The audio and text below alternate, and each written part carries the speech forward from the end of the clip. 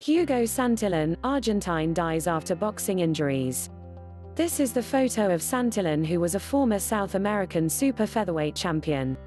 And horribly speaking, this is the photo of Russian fighter Maxim Dadashev, who also died just a few days ago because of in-fight injuries. What a pair of tragedies. News script taken from BBC. All clips may not represent the story. Watch to become bilingual, as this video is specially made for English learners. Please subscribe to my channel. Argentine boxer Hugo Santillan has died from injuries sustained during a title fight, just days after the death of Russian fighter Maxim Dadashev. The 23-year-old collapsed in the ring on Saturday shortly after his WBC Latino Silver lightweight bout with Eduardo Javier Abreu in Argentina ended in a draw. He was taken to hospital and underwent emergency surgery but died on Thursday.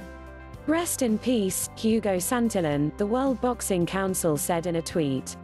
Santillan is the second boxer to die from injuries sustained in the ring this week after Dadashev's death was confirmed on Tuesday.